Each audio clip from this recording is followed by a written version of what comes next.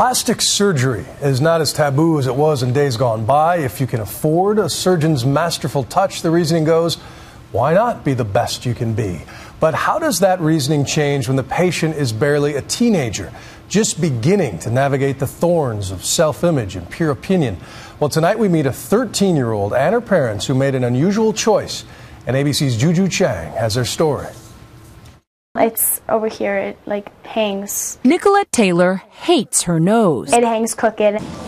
She isn't the kind